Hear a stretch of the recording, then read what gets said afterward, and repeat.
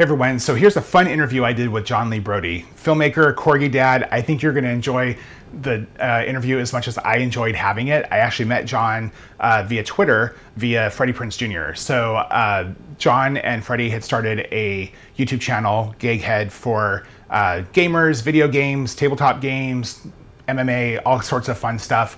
And I was sort of telling them about, how to run a YouTube channel. And Jon and I sort of connected through that. And we kind of sat down and had this really fun interview. We talked about everything you could possibly imagine. It's a really, really fun interview. I think you're gonna like it, but I have two things I wanna get to first. First off, just based on the interview you're gonna see, first, stop Asian hate. Like, just seriously, that bigotry dead. Like, it needs to stop, stop, stop, stop. Secondly, Jon, I'm gonna hold you to it. I'm vaccinated now. We need to play Balderdash, so we need to make that happen. So anyway, those are the two things. I hope you like this interview. Let's get to it.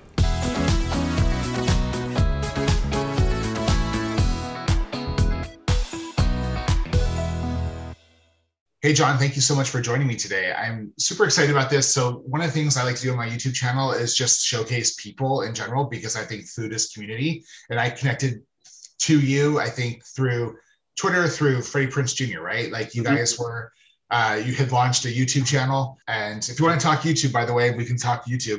How's that going for you? Pretty good. I mean, obviously we're still in a pandemic. So, certain things are kind of limited because a lot of our content is tabletop board games, tabletop RPG, which a lot of them require for everybody to be in the same room. So we did have to do a pivot, obviously, when we went into lockdowns, because we had to find kind of a remote way to do it, which has become kind of the norm. And, but also it gives us a chance. It made me kind of think of, oh, well, maybe this can be a hybrid model, because I think work-wise, remote meetings aren't going to go away.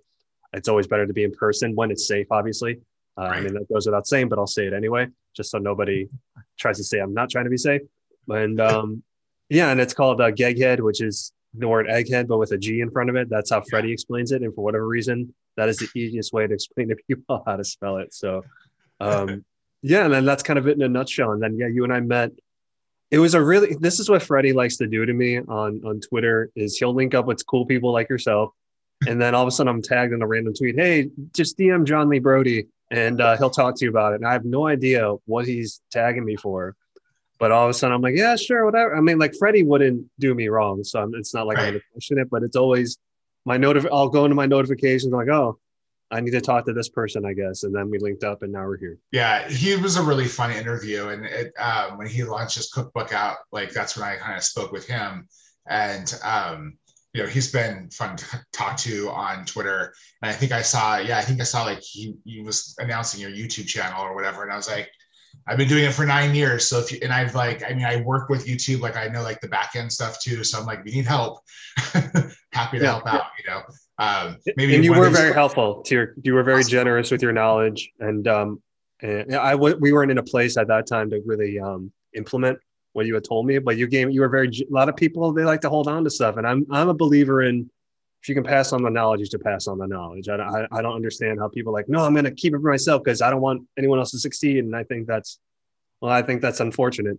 There's another word for it, but I'll be a little more nice about it. But I appreciate you being very generous about it. Yeah, I had people early on who helped me out and explain things to me. And I think that, my YouTube following is pretty decent, and it's grown a lot from people being, helpful and generous with me.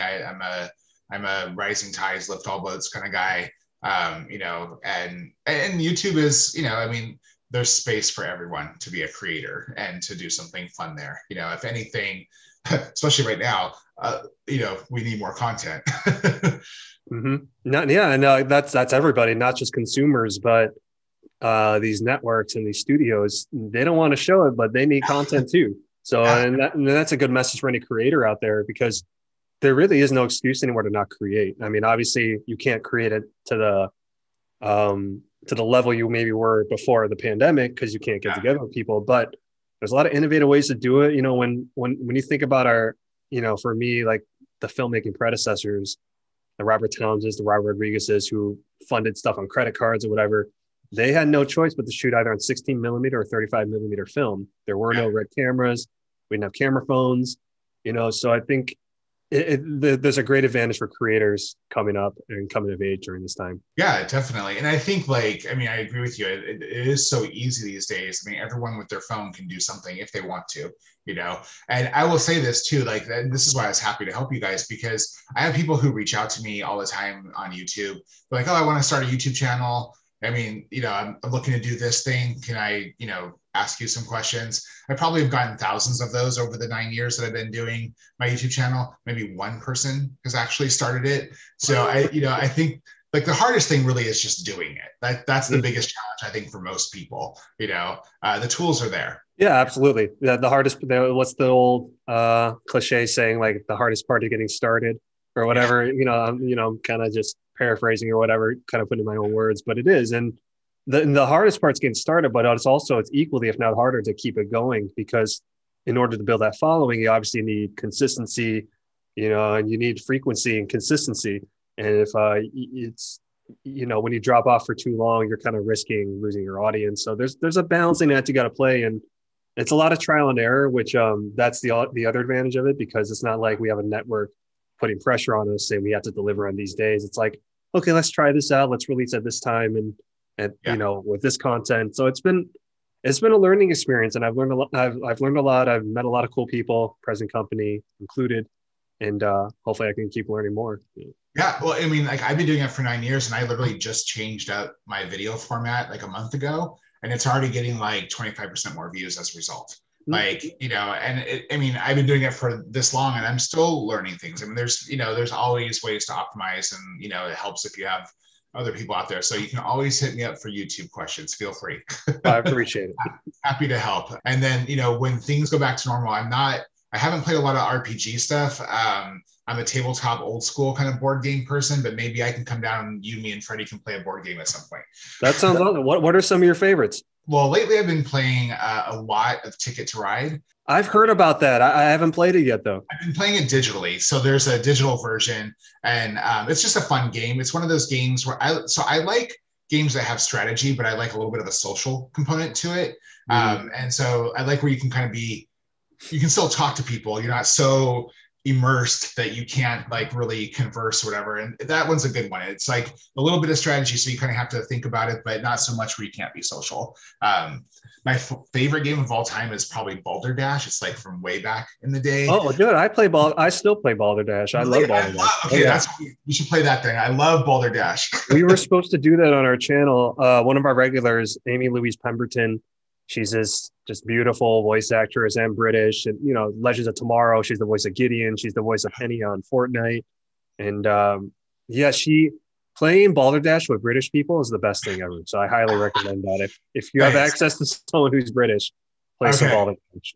I'll put that tweet out. I'll ask for someone. But I'm gonna tag you and Freddie in a tweet. So say Balderdash is on the table, because I love that game. It's one of my favorites. I do too, and I love that more than people talk about Cards Against Humanity, and I'm like, no, you guys got to play Balderdash. I mean, Cards Against Humanity, you get that because of the predecessors like Balderdash, in my opinion. I really do think so. Totally, and well, that's the thing too. And I think I love Cards Against Humanity, but like after like a handful of rounds, like I'm kind of spent on it. It's just it's so extreme that it kind of gets a little tiring. But for the first time ever, I played Cards Against Humanity with my mom and some of my older family members. And I will admit, having my mom blurt out like "big black" was like one of the funniest things I've ever had the experience of doing. So that was kind of fun. Yeah, Cards Against Humanity, they're known for those. We played the Star Wars Cards Against Humanity, and it was probably the worst one. Like, it was like, we're like, there's no way this is licensed by Lucasfilm. It was like vulgar stuff about stuff I don't even want to repeat, honestly, about like the actors. And, there was Yoda's big green dick, which that was actually pretty funny. But then it got progressively like worse. And we're just like, yeah, we can't play this again, because Freddie, of course, is part of the Star Wars franchise. Right. So it's like, I don't think this is let's stick a pin in this one now and not circle back to it like ever again. But I love Balderdash, man. I'd be down for that whenever we can do that. It's funny because I feel like it's one of those games a lot of people don't know about. So I'm actually surprised that you know about it. But maybe it's just more of it because you're in the creative writer space or whatever. So you kind of understand those. Well, yeah, I think so. Yeah, I mean that is part of kind of my DNA. I'm such a student of everything, so I want to always know like what came before this and what's what was the motivation of making the, I go deep into stuff. If someone's saying like, hey, try this game out, I'm not only trying the game out, I'm looking up who's the publisher, who's the manufacturer, who's this person, like who designed it. And but I also grew up in the 90s, that was like the heyday of like, 90s sitcoms, 90s rom-coms which starred Freddie Prinze Jr. many times. Right. And board games, because this was before the big digital boom, like before video game consoles got really advanced. I think the most advanced at that point was maybe Nintendo 64, but I still love board games. And I have a bunch of board games, and I'm at my mom's house now in Chicago. I've been here since Thanksgiving, just kind of hiding out till COVID calms down in LA. Yeah. And I have the Full House board game, which, believe it or not, and like I have a copy of Balderdash here somewhere. Someone gave it to me. I think it was my classmate.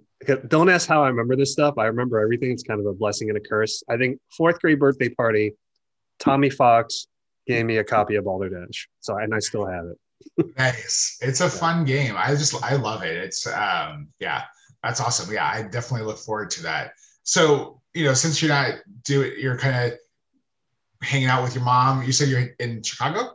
I am, yeah. How's your pandemic going outside of that? Like, how's it been for you? Like I mentioned earlier about balancing acts, it's a balancing act for me too, because I'm naturally more of an introvert. Like I don't mind kind of hiding out and being a hermit, or to use a Superman term, because I'm a nerd, the Fortress of Solitude. I was like, I can get up with that, going to the North Pole and being this ice castle. I'm cool with that. But, there's that risk of getting Stockholm syndrome, liking it a little too much, because at some point the world's going to open back up. We don't know when, hopefully it's soon, but it's going to open back up and I'm going to have to talk to people again in person. So, but overall it's been good.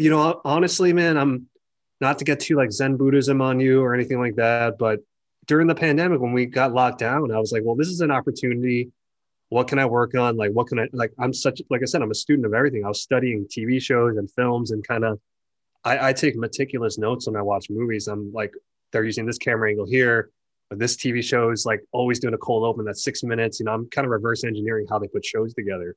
And also just catching up on sleep, like there was, something very liberating or calming that the whole world was shut down. So there was no pressure to like take a meeting or anything. I was like, I can just chill. I was very content doing that. Now I understand someone who's more extroverted, that could be difficult because they enjoy being out. They enjoy being around people. Not that I don't, but that's just at a different level. But overall, man, look, it's like anything. There's going to be peaks and valleys. There were a couple of times where anxiety was at an all-time high. There was times where, you can't help but be like, okay, when's this going to be over? Like sometimes you feel like enough's enough. But overall, man, at the end of the day, just when you lay everything out and realize what you have and where you're at, you're like, oh, you know what? I don't like saying things could be worse. It's just like it's like I'm good where I'm at. I'm very thankful, and that's been the main takeaway from the pandemic and lockdowns. I just appreciate things more. Yeah, and I think that's. I mean, like for me, first and foremost, it's like. So I've worked from home for the past like 12 years, so I've always kind of been in that environment. I'm an extrovert, so I've already kind of learned how to like manage my social needs in an environment where I work from home and I don't have people around me.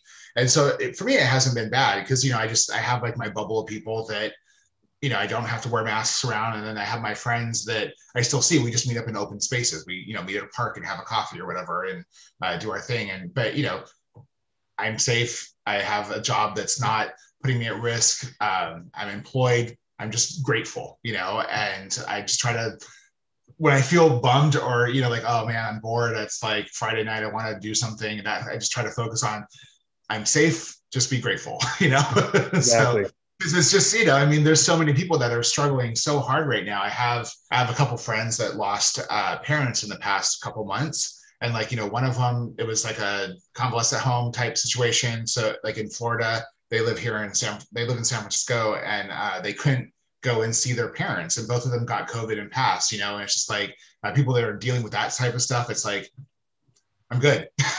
Yeah. Like I'm with you. I don't want to say it could be worse because, I just try to be grateful and thankful for the moments that we have, Yeah. And, and just to quote an old Zen master, life's only available in the present moment, so it's all about just being right here, right now. I mean, and like a big principle, I love Zen Buddhism. So I'm just a big kind of, fan of it.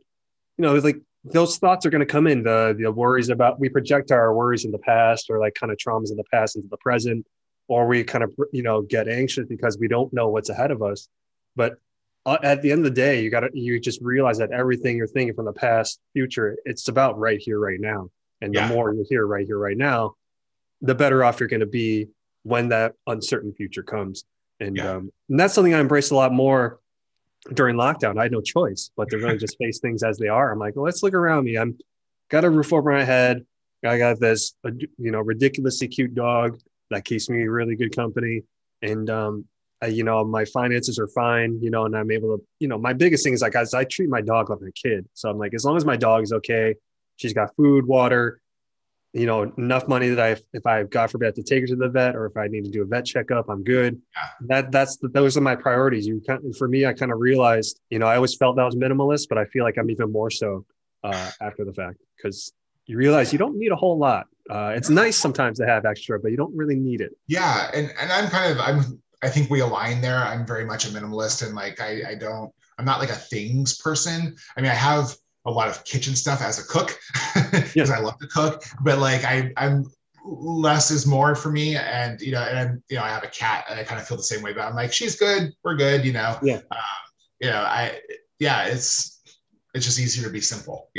What are some of the things that I feel like also during this time too, like you kind of learn about yourself more too. Like it's sort of learn about those challenges. And like, I am an extrovert, and I don't like get to like down easily, but the couple times that happened last year, like the pits were like really low. And I think it's just because, we're kind of in this state where everyone's kind of bummed out, bored, like stressed, that sort of thing. And like the peaks and valleys can really hit low, Absolutely. You strike me as someone, because I consider myself an empath, and you strike me as someone who's quite an empath as well. So I think when you feel that energy, because I noticed that when I started feeling down, you can't help but think, because you are like alone. I live, when you live on your own, but when you start kind of seeing other people's social media posts, and this is when social media can be very useful.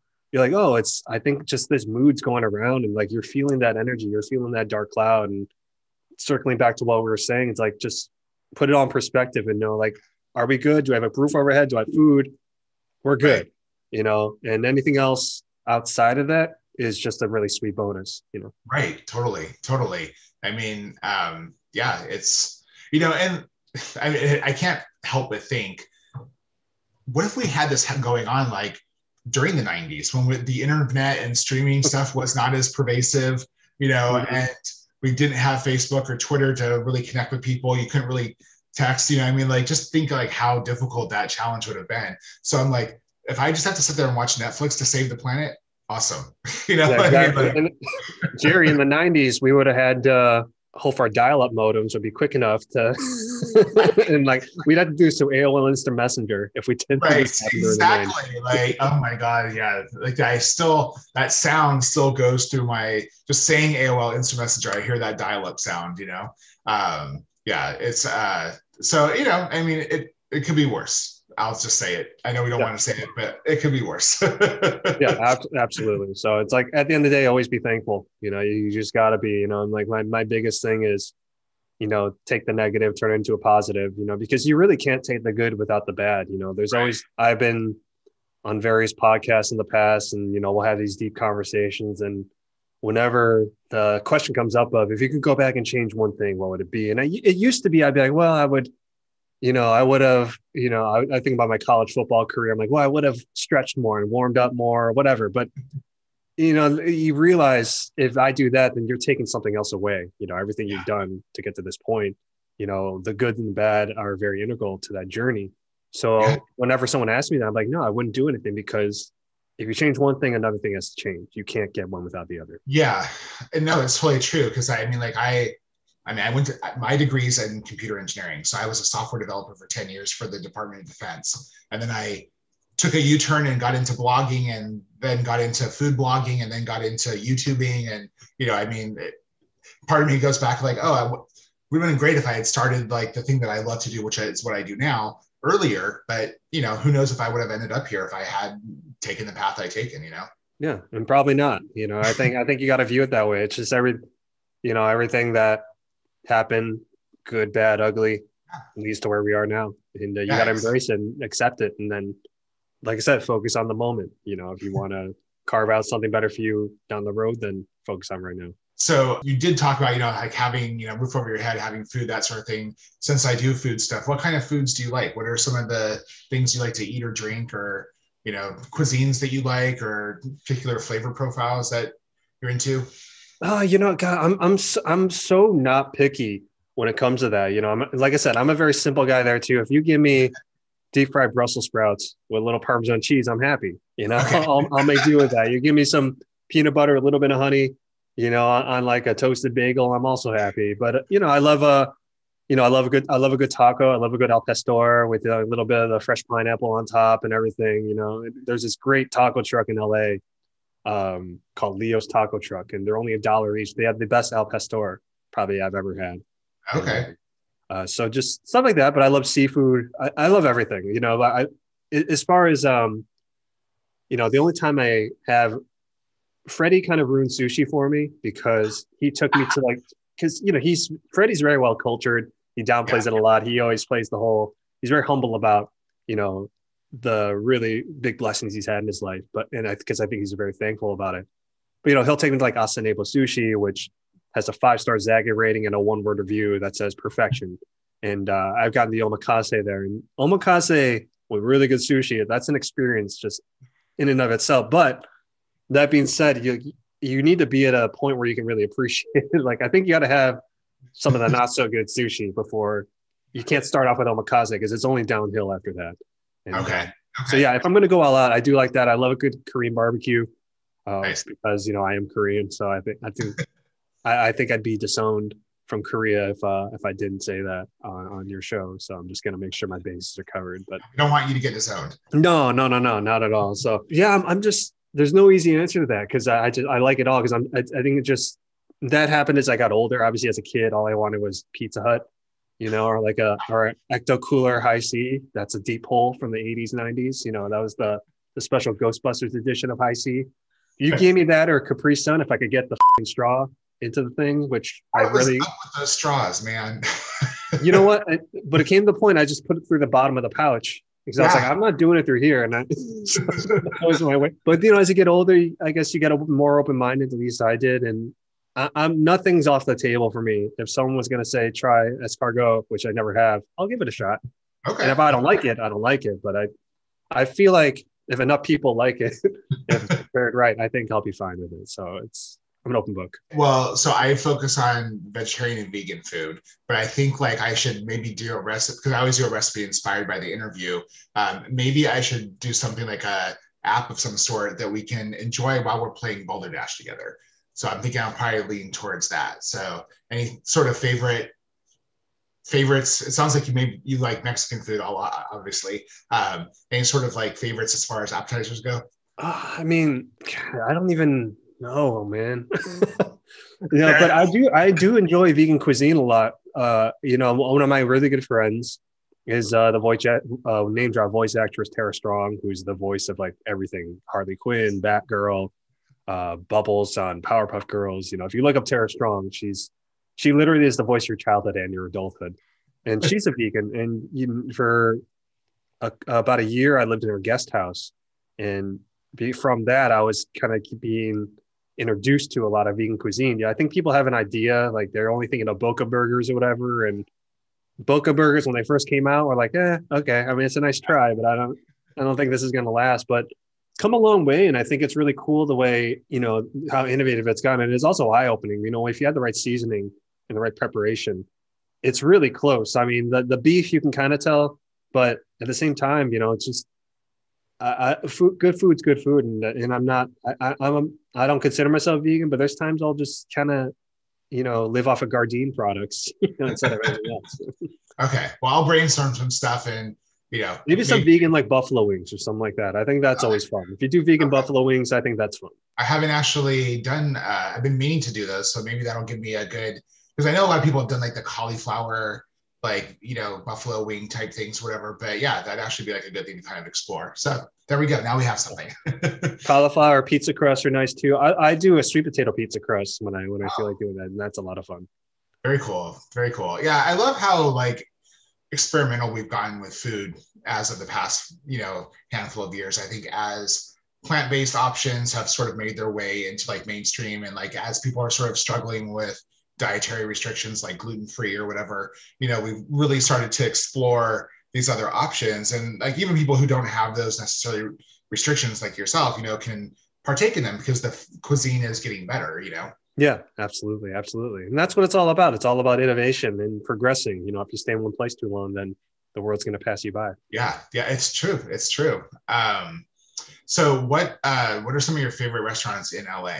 Well, like I said, going back to Freddie ruining sushi for me. Well, that's shout out to Asanebo because they always, whenever I go there with Freddie, obviously we're very well taken care of because he has a 20-year, I think, relationship with them. Like he was going to them like since before he made it, and then when he made it, and continues to go there. So, and that's the cool thing I love about restaurants is if I'm able to build a relationship with the proprietor of that business, then even better. So I'll take this moment. There's a place right next to us in Able called Hope, which is stands for Healthy, Organic, Positive Eating, and it's all vegan Thai food. So if you're a fan of Thai food, it's all vegan options there. So, and it's right next to House in Able. So if you don't want to spend whatever hundreds of dollars on omakase, go next door to Hope. And that's one of my favorites. There's a Thai restaurant that's not vegan called Barn Rao that we found by accident. It's just kind of, those little, it should be on that show Diners, Drive-Ins, and Dives, hosted by Guy Fieri, because you would never think there's even a restaurant in this place. And it's the same guy cooking the food, and it's unreal. Like it's the most authentic Thai food. I literally went to Thailand for a month just because I love Thai food. Like I was like, I don't know what the country's like. I'm just going to go. I love the food. And it was amazing. It's actually one of the best places I've ever been to. I would go back in a heartbeat. But yeah, I love that cuisine. Maybe there's like a Thai spin on the buffalo wing thing. I think so. I think that's going to be all come down to maybe it wouldn't be a buffalo wing. Maybe it's just like a Thai wing and get some good like sesame seeds on there. It's like, the kind of cherry on the sundae sort of thing. I think there could be, or maybe hemp seeds. There's hemp seeds now, and that could add almost like because hemp seeds almost have kind of like a nutty kind of flavor, and it adds like a really fun layer to these savory dishes when you do that. So that it could be something good there. Yeah. I actually I blend in hemp hearts into my smoothies. I kind of like meal prep on the weekends and make my smoothies all ahead of time and freeze them. And I like always just dump in the hemp hearts. I like those a lot. They're tasty and they're great. Yeah. They're very healthy. Absolutely. Yeah. It's all the essential like omegas and everything you need. And and it's tasty too. It's not like you're putting like a weird seasoning on your food. It enhances it. So those are the two, I don't go out to restaurants as much anymore. And, and I like family owned places, especially, I loved it even before the pandemic, but even more so now. Because obviously if you're not a franchise like a McDonald's, Wendy's, Taco Bell, like those are always going to exist. That's the thing that I tell people. I'm like, it's those mom and pop shops that you could take for granted, but you've had, and you realize, and then once they're gone, you're like, oh man, I really loved, the vegan mac and cheese at Hope. I'm like, well, where were you 3 months ago, man? So support them when you can. I know. Last year, I've been slowly trying to wean myself off of Amazon Prime for that reason, like trying to buy more local. And it's a challenge. I mean, it's hard because, a lot of times some of the places you go to that are small mom and pop things, not on the restaurant side, but like, supply side of things, they don't always have it. You're like, I've driven to like 4 stores and like, I'm like, it's so tempting just to pull out my phone and be like, order, Yep. Yeah. That's a good reminder because I got too used to that as well. So I'm trying to expand a little bit beyond that. And also, it's kind of have to go old school a little bit because I got so used to Postmates. But then I realized that the restaurant doesn't really get that money, even though I want to support the independent contractors working for Postmates because they have every right to earn a living and income as well. But so I try to mix between the two because I do want to support those who are out there during a pandemic, driving around their cars, delivering these meals, but also the restaurants themselves. So it's to those out there, that's just an FYI. When you go to Grubhub, Postmates, DoorDash, a lot of that money doesn't go to the restaurant itself. If you want to support the restaurant itself, just call in and you can do the same curbside pickup, or you can get delivery if they have delivery, and it's worth it because you're helping keep their lights on and keeping them open so that when the world opens up, they'll be there waiting for you. Yeah, I need to be better at that too. I definitely am guilty of the ordering food thing probably more than I should. So It's so convenient, man. It's hard not to though, because like it's an extra step. I got to call, and then do I get to put on hold? Which most of the time you are put on hold, and yeah. it's Well, we want everything right here, right now. So it's yeah. it's a lot more tempting to go. Well, a lot of times too, like when I order food, it's like it's it's kind of at the most probably unexpected times that people would think, because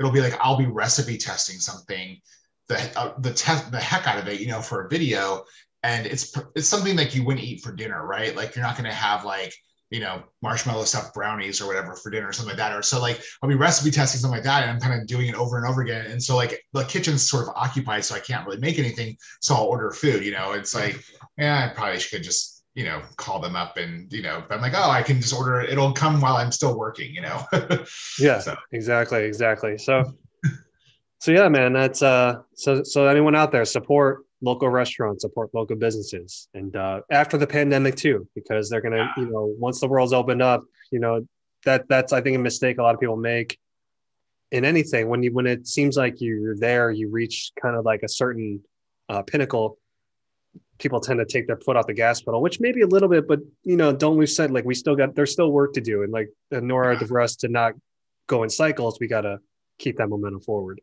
And people keep cooking. I mean, people definitely are cooking more, and so I'm hoping that'll stick around a little bit. I mean, just from a food security standpoint, I'm hoping that sticks. Yeah, I hope so too. Do you have any fun projects coming up or that you're working on that you can talk about right now? Do I? Yeah, I mean, that's a good question.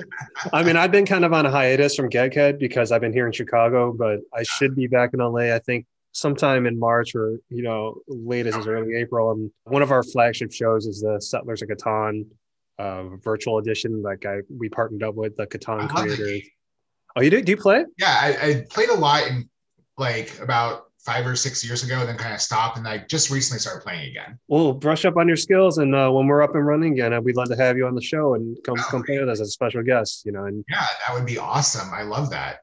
So that I'll slowly get back into the swing of things. There's a couple kind of irons in the fire, but until it's official, it's not official. So there's a lot of possibilities, which is good. That's, again, be thankful there's possibilities at all. There could very easily not be anything on the horizon at all. And so I always, like I said, being in quarantine helps you gain perspective and be thankful for the little things, and appreciate the journey. Yeah, definitely. I mean, I itch for being more social, but I do appreciate, I mean, I think one of the things that I'm also kind of hoping sticks around is I really do appreciate that life's kind of slowed down a little bit. I mean, it's just slower, and that's actually kind of nice.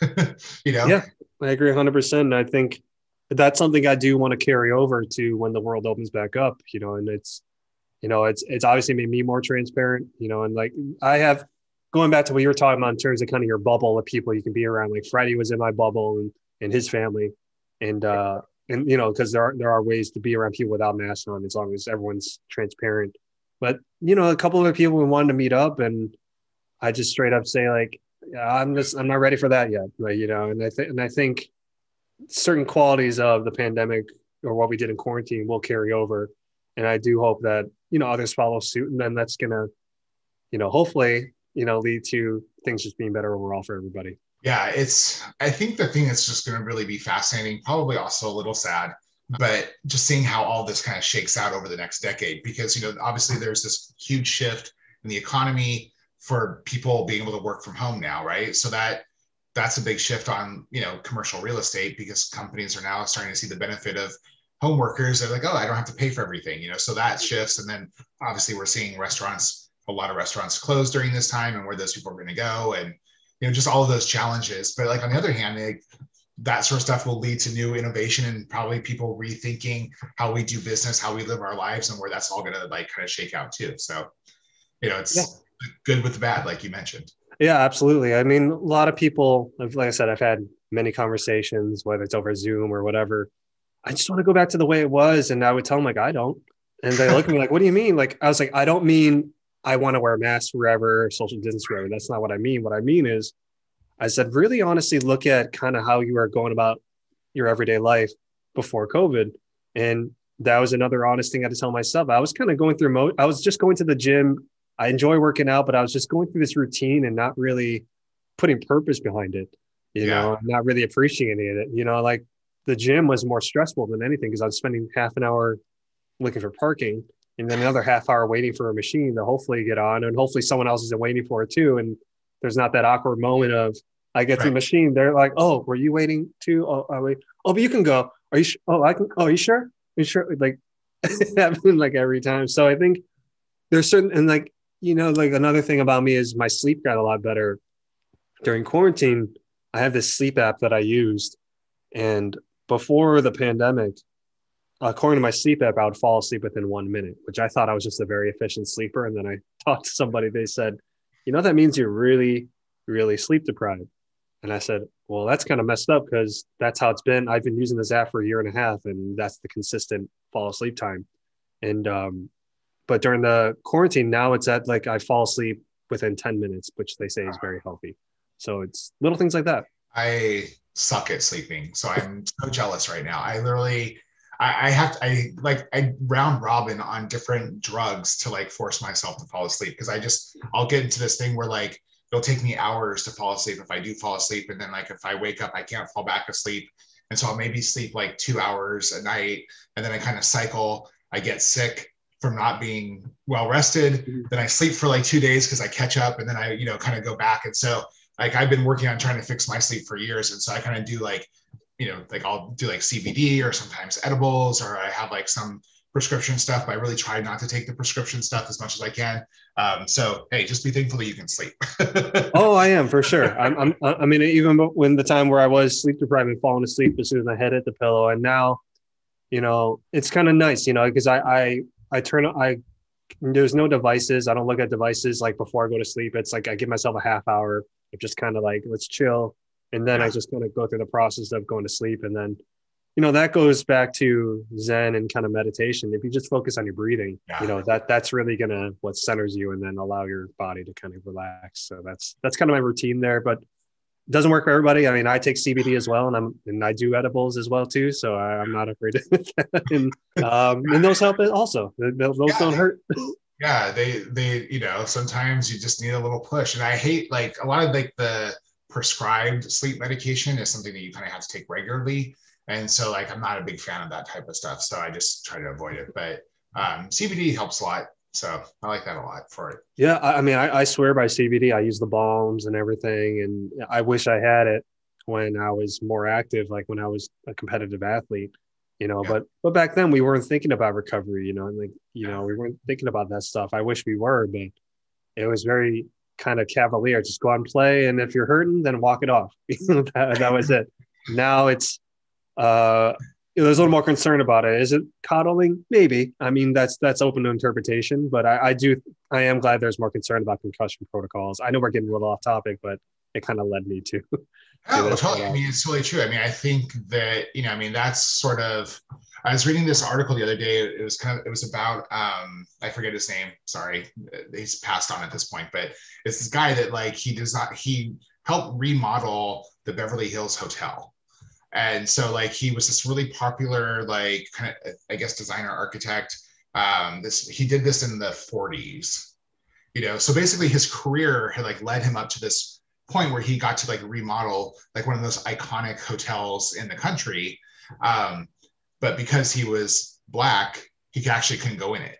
So he like never got to appreciate the very thing that he like contributed to, and it's just like, and I those types of things kind of coming out just makes my blood boil. And like, kind of like the concussion thing, it's like, yeah, you have like this industry that thrives off all these people, but they're not killing themselves, but they're pretty much, ruining their lives. It is important to be mindful of those things. And I'm glad that, that's the coddling thing, right? Yeah, like there's the walk it off part, but it's good that we're starting to at least address those issues. I mean, I think the pendulum will kind of, It's all balance, my friend. It's all balance at the end of the day. Exactly. I mean, it's just like in the Karate Kid when Mr. Miyagi's talking to Daniel-san about balance, he's not just talking about, and he says it, he's like, I'm not just talking about karate.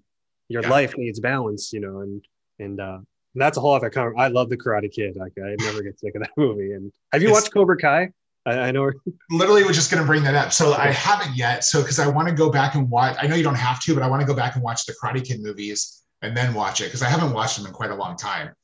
So that's sort of on my list of stuff to re-binge and then watch the Cobra Kai thing. But I'm super excited to because I used to actually I've taken a lot of Taekwondo, like mostly when I was a kid. And I used to and I used to compete and stuff, and I got like trophies and stuff. And then now I have a really bad back injury, so I can't really. I have just kind of gotten to the point where I've thought like maybe I can start doing Taekwondo again if I can like convince them to like I just don't want to spar because that's the main thing. Like I love the art form. I can do like I can probably mostly do most of the stuff still, but being kicked is the kind of thing that will like knock me out for like a week with my bad back.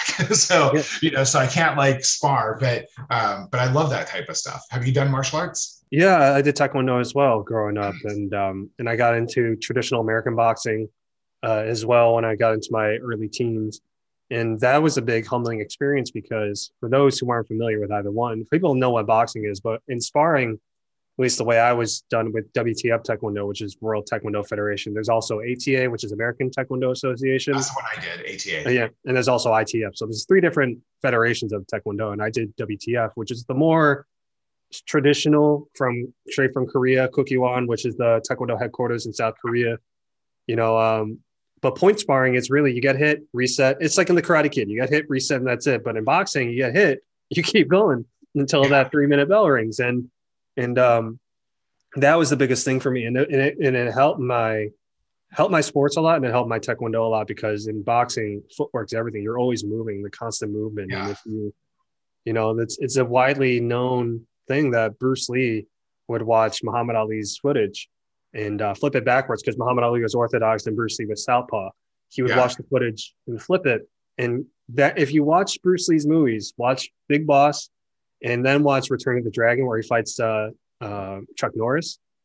In the Return of the Dragon, he starts kind of bouncing on his toes, kind of like Ali, kind of almost doing the Ali shuffle, and just kind of moving, adapting. And that was a direct influence on Muhammad Ali. And like I said, like I said earlier, I'm a big student of everything. I love knowing more about it. And once I'm in, it becomes a deep dive, I'm asking questions. It's probably a big aggravation to whoever's teaching me because I'm literally asking, well, what about this? What about this? What about this? Like, you just got to go with it. And at some point I do have to let it go, but I very much want to know there's everything there is to know about it.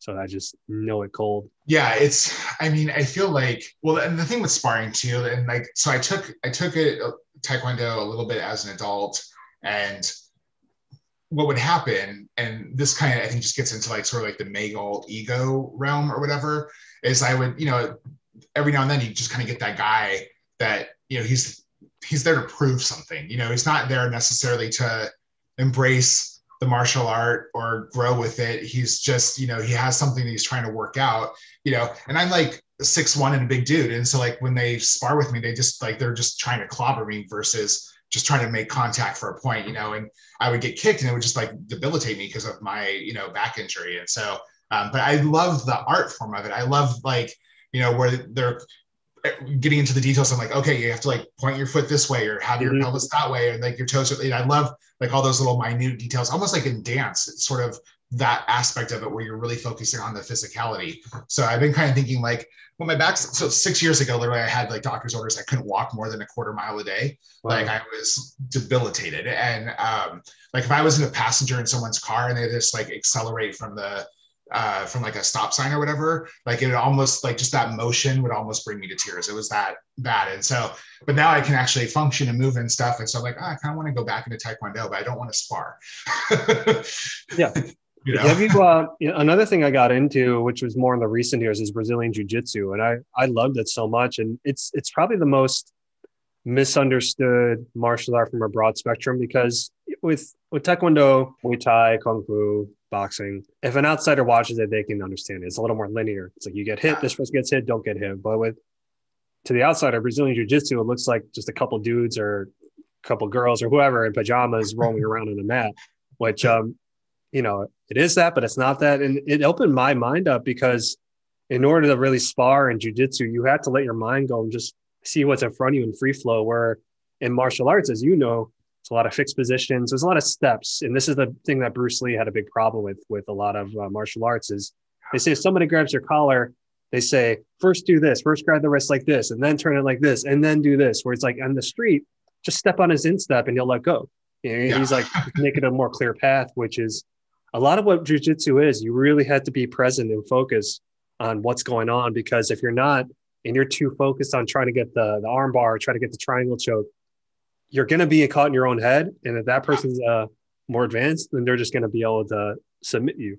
And it actually helped funny enough, my Xbox gaming, because it's funny, I'm a creative and I'm very right brained, but at the same time, I like to find that left brain kind of path. So when I played video games, I was playing, you know, Madden, NBA 2K, because it's straightforward. I know what I got to do. You know, if I play Mortal Kombat, I just got to beat the dude up and not before he kills me, you know, but there's open world games like Sea of Thieves, which, you know, that was a little tough for me. It's like, what am I trying to do here? And then Brazilian Jiu-Jitsu kind of opened up that part of my brain that allowed me to just kind of free flow. Let's see what's here and see what happens. You know, it doesn't always have to be a clear linear path. So that could be something interesting. Obviously, you would have to wait till we're all vaccinated, and you know, you can't really roll with somebody unless you both know you don't have COVID and everything. But something to think about. And I think with the right instructor, you know, you would be able to maybe even strengthen your back and, you know, add just more flexibility you may not have had before. Yeah, I mean, I'm open to other. I did try to like kind of figure out if there was another martial art form I wanted to try, because I love, like, you know, I love those movies. In fact, I told Freddie this when I interviewed him. So literally my favorite TV show all time is Buffy, and I had put like a Post-it note on my monitor to like not ask him anything about related to that, because I wanted to be about his cookbook, and I wanted to remind myself, you know, and I love, like, you know, martial art type fighting things or whatever, like, you know, and so I would love to explore some other art forms. I just don't really know much about other ones other than Taekwondo. Yeah, totally. Well, have you seen? Do you have an HBO Max subscription by chance? Yeah. Have you watched Warrior? I haven't. Warrior's a lot of fun, and Warrior, a little backstory on that. So as you know, there was a show called Kung Fu starring David Carradine. I don't know if you know the story before that. Like Bruce Lee, he pitched a show called Warrior, which was supposed to be Kung Fu, but then they rubbed him out of it because he was, quote, too Chinese looking. They didn't want to put him on mainstream television. So they gave it to David Carradine. They pretty much stole his story and said David Carradine was, quote, half Chinese. And Kung Fu went on to be a big hit with a broad audience. But Warrior is really taking it back to the roots of what Bruce was trying to create. Okay. And with like today's technology, it's cool, man. It's really slick how they do things, because it starts out with them speaking Chinese, but the way they are able to show like you're in their world and like allow these Asian actors to speak without accents, it's slick, man. And the fighting's a lot of fun. The fighting's a lot of fun too. So yeah, be patient with it. It's a little, for me personally, my only critique, and this isn't a knock on the show, like, you know, sometimes there's a little more air in it that I care for, a little more exposition. Like exposition is very important, but I do think, like you told me, one of the advices you gave me in terms of our YouTube videos is give people a little of their dessert first, and then feed them everything else. Show them how you got there. And, you know, they sometimes don't give enough dessert up front, but the payoff is always great. But sometimes, like, you may have to be a little patient with it. I highly recommend it. Okay. Well, I will definitely check that out, because it's not like I have anything else to do but watch TV. But you mentioned two things I want to talk about. One, I mean, that kind of brings you back to like the changes I even made with my video. So I gave you that info, and like now kind of coming back to the changes I made on my YouTube channel, I cut out my intro. Like now it's just straight into the action. And that's the thing that's sort of seeing the spike is, you know, I used to kind of wax on a little bit about what I was going to make before I started making it. And it wasn't very long. It was only about like maybe 30 seconds, but you know, I had this dip on my YouTube videos, and I was like, how can I get rid of that dip, you know? And so now I just moved everything forward. It's just straight into the dessert, and like, you know, it totally helped. But you mentioned the thing about, you know, with Bruce Lee and being too Chinese. And it's just like, I think, you know, I'd love to hear your perspective on just like all the, you know, increased crap that's happening like to the, you know, Asian communities right now, just like all the hate that's kind of going on, you know, how you're looking at that, have experienced anything like that as far as, I know that hate crimes in general have gone up, but yeah, there seems to be just, because of how the pandemic was sort of aimed at, China virus. I hate even saying that thing, but, like, have you had to deal with any of that at all? Me personally, no.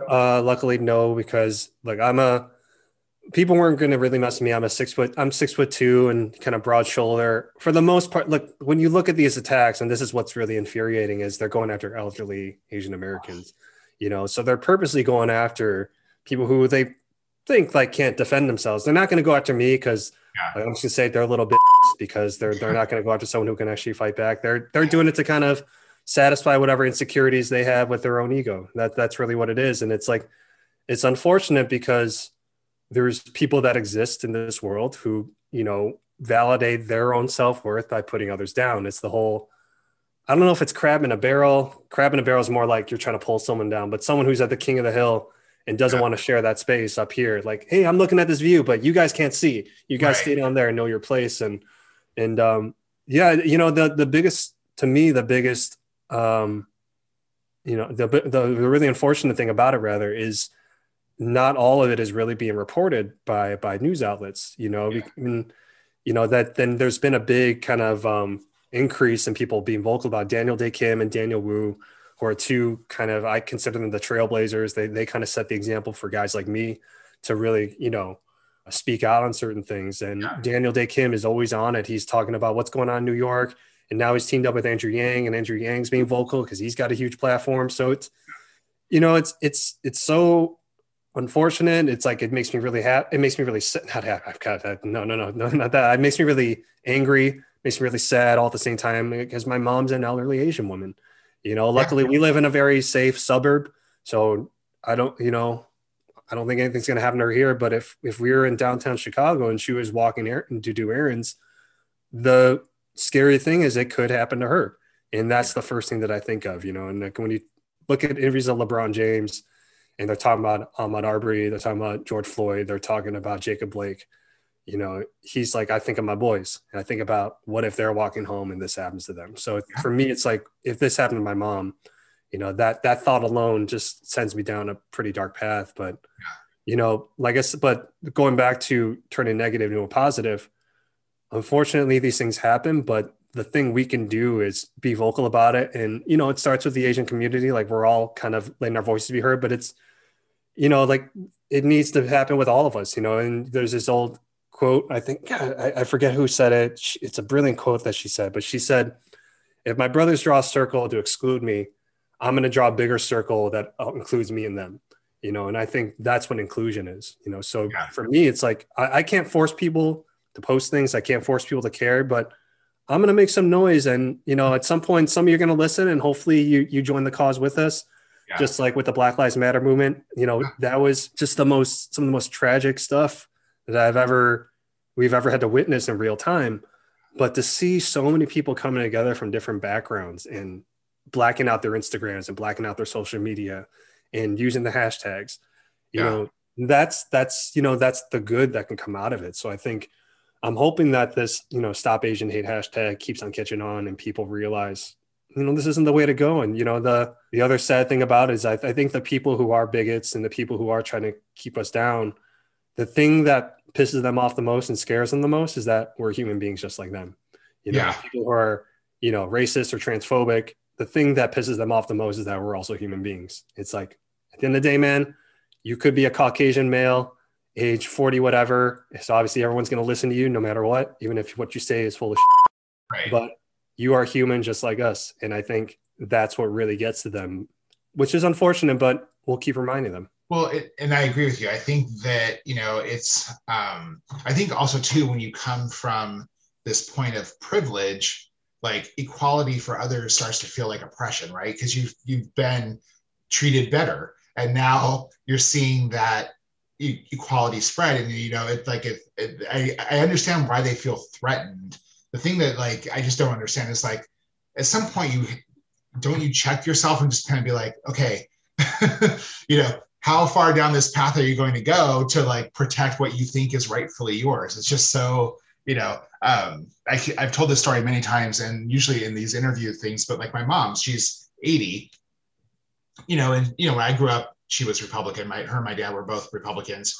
Um, he's since passed and she's now also pretty on the liberal side. But when the Black Lives Matter stuff was going on, she was like, I don't understand why all lives matter is offensive. Like she like came, called me up. It's like, I'm just trying to figure it out. It's like, it doesn't, and so, and here she is like 80-year-olds trying to like, do that work. And I think that's the thing. It's like a lot of people have to do that work and it's not always easy and, and it's humbling. And sometimes, you kind of, maybe might be a little embarrassed to ask the questions that you want to ask, but, it's sad to see that these things are happening. And I don't want to say like, I think people think that these are new things that we're just encountering. Like they're, that's the other sort of fallacy to all this. Like it hasn't been going on all this time. Right. Yeah, exactly. Especially with the Black Lives Matter thing, because people are like, oh, this, I was like, to anyone out there, Black Lives Matter started in 2013. So this has been going to quite a long time in terms of when that movement started.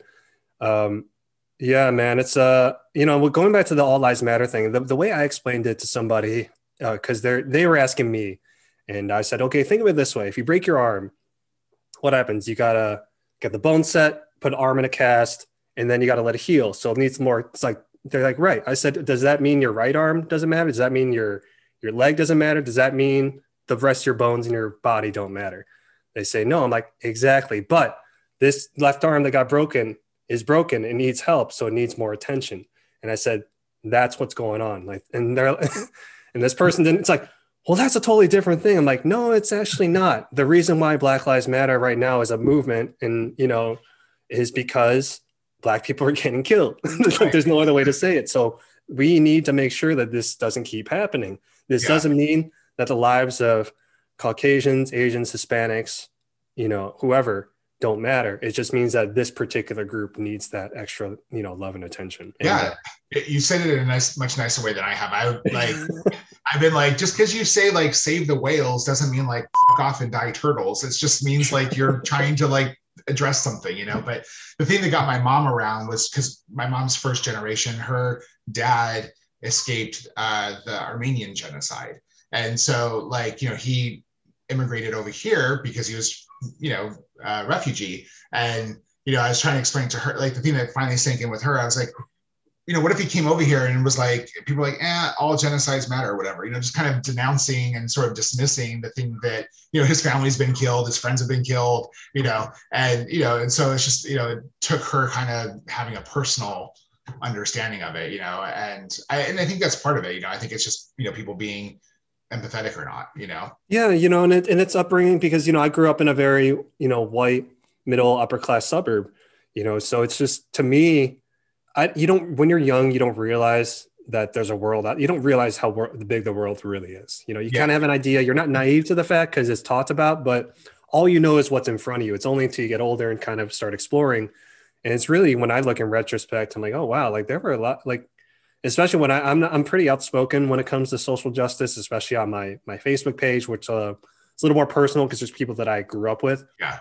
The amount of people from my hometown, man, that were trying to denounce what I was saying about, the January 6th, Capitol attack. And, and I don't have to, I basically said, look, if this was a group of minorities, then this is a totally different story. And this person's like, oh no, it's not. Like there were people from my high school. And I was like, wow, like I went to school with you guys and I considered you friends. But I guess my point is when that's all like you accept that as quote normal.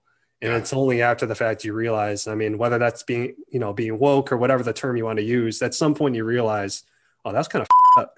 That's what can I do to be better though? There's nothing I can do to change it, but what can I do from here on out? Yeah. And I totally agree. I mean, I have some of that stuff too. I'm also very vocal about those things online, and like some of my high school friends, most of my high school friends that didn't agree with me have like just unfriended me at this point because they couldn't handle me like just speaking out. But it's crazy. And it's been happening for a long time and it needs to stop. And, to me, like the people that are like, that have issues with that stuff, I don't get how, I just don't understand that bubble at all. It just really confuses me. It's like, how do you walk around with those blinders? Like, I mean, I learned that Black people and Mexican people were treated differently growing up. Like we moved out to California. I was born in Ohio. We moved out here when I was like 3.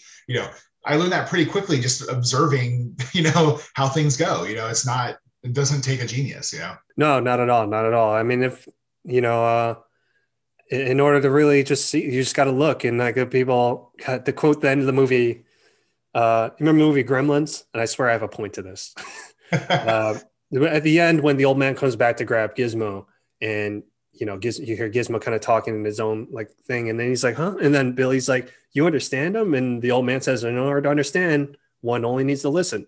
And I know that's oversimplifying, but at the same time, is it really? It's like if you listen to what someone has to say, and I'll listen to the other side. I'll hear out somebody else who's on, because I want to know. Like I said, I want to know like what is driving you to think this. And it's exactly what you're saying. They're refusing to take the blinders off. They're refusing to go outside their bubble, which is unfortunate because, I'm a very optimistic person, but at the same time, I don't know if I would hope we get to a point where the blinders come off. But I think, I think that's just a part of our own kind of growth. We're going to encounter that, and it's how we react to it. We don't have any say in who we are, what ethnicity we're going to be, what sexual are going to consider ourselves non-binary, whatever gender pronoun, we have really no say. Like that's just who you are. And then you got to go with it. But, we definitely have a say in how we treat people. And when people are choosing hate, then that's a conscious choice. Right. And that's the thing that they need to realize. It's like, you're choosing to be this way. We didn't do this to you. Well, and I think it's just so fear-based. I just don't understand being like, if someone's transgender and you, whatever you think about it, like why, if you feel threatened by it, that's the part I don't understand. It's like, okay, so maybe you disagree, maybe you're not quite there yet, but like, why is it so threatening? Like that's the part that just blows my mind. So yeah, it's their own internal insecurities that they're projecting outwards, and hopefully they get it someday. But at the end of the day, it's out of our hands. We can do so much. We can only do so much, but then we gotta take care of ourselves at the end of the day. Well, on to happier things. When this is all over, we're gonna play Balderdash, play some Settlers of Catan, make some buffalo Thai something. I don't know what that's gonna be yet, and we can just talk Taekwondo and maybe bad 90s movies or something. Yeah, no, man. 90s was a great era for that. I've been revisiting a couple. There's that, I grew up in Chicago during the 90s, so everything was Michael Jordan and Chicago Bulls. And it's kind of crazy. Like everyone on those teams, especially the second three-peat, 96 through 98, like everybody was getting a movie deal or something. And there's this god awful movie called Double Team with Dennis Rodman and Jean-Claude Van Damme. And you don't even have to like explain it any further. Dude, it is hilariously bad, but it is a joy to watch. It's like watching Schumacher's Batman and Robin. It's like, what you're going to get, just enjoy it. It's not like you're watching a brilliant reinterpretation of Macbeth. It's nothing like that. It's not going to win an Oscar, but sometimes you just need to like not have to watch something really deep. You just want to unwind. Yeah. I recommend watching Double Team. It's funny because I was directed by this really famous Chinese director, Sui Hawk, who did a Chinese ghost story, like these really great Chinese films. And then you look at Double Team, and obviously there was probably miscommunication or just like a communication barrier, but I do recommend. I think it's on Netflix, unless they pulled it. I'll keep that in mind.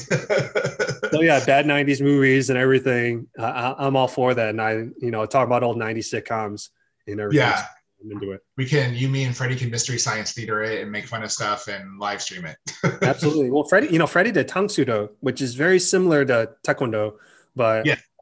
So, I mean, we're very much cut from the same cloth that way. When we first got to know each other, I kind of learned about who he learned from, what martial arts styles he did. And, it's cool, and I like learning other people's kind of journeys through that. So I look forward to that conversation. Yeah. Awesome. Well, I appreciate you taking time to chat with me today. Where can people, check out what you're doing, stay on top of, the projects that you have going on when Gaghead's back up and running? Yeah. I prefer they don't check out when I go. No, I'm kidding.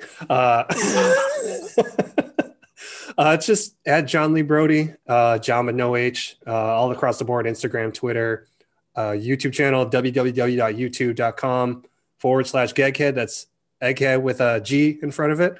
And check us out there. I believe Freddie's going to start. He was doing a Sea of Thieves RPG campaign, and we did 2 episodes so far. And I believe he's going to start doing more. So I'd be on the lookout for those. And, you know, as the year progresses and as we hopefully find our way, you know, putting the pandemic behind us, we'll have some more content. Hopefully, you know, Mr. Jerry's going to join us too for a couple things. And, you know, and maybe we can have some of these channel crossovers and make something cool happen. Yes. And when you have YouTube questions, feel free to hit me up. I'm happy to, we can jump on a Zoom call. I can show you all the back end stuff. Oh, all right. Well, bet I'm down with that. If you're going to offer that, then I'm in. You're going to regret offering that to me, but not at all. Not at all. I'm happy to help. Like I said, I've benefited from people lending me a hand who, you know, got nothing out of it. And I know exactly how that can change everything for someone. So I'm totally down to help out. So, well, vice versa, man. If we can ever help out, or if I can ever help out, that's open to you as well. Balderdash, play some board games. We're good.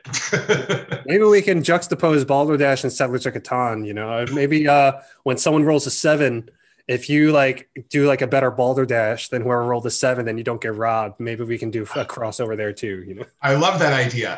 I actually do too. I kind of just made that shit up as I went. And I was like, I don't know how this is going to sound, but I'm going to go for it. I was like, I actually, that could work. I think we'll grab a bottle of tequila and figure it out. Make it a double. Well, or, you know, after this, like, we'll make it a triple actually. So, well, I'm down. For sure. Sweet. Thank you so much. Well, I really do appreciate this. This is great. I really love having people on my channel just to kind of show how food kind of brings everything together. And this is a great example of that. So I look forward to, I'll let you know, like, when I get that recipe finalized and when the video is going to come out. And I really do appreciate you taking the time to chat with me today. Hey, thanks for asking me, man. I'd love to come back anytime. If you run out of guests, you know, just hit me up. I think that we can make that happen. All right. Sounds like a plan. Okay, yeah, so there you go. There was my interview with Jon Lee Brody. Hopefully you guys enjoyed it. So just so you know, I also did a recipe. So look on my channel for these baked Thai cauliflower wings. Super tasty. John, I think you're gonna like them. I hope we get to make them together sometime, play some tabletop games and just chill out. I'll see you guys next time.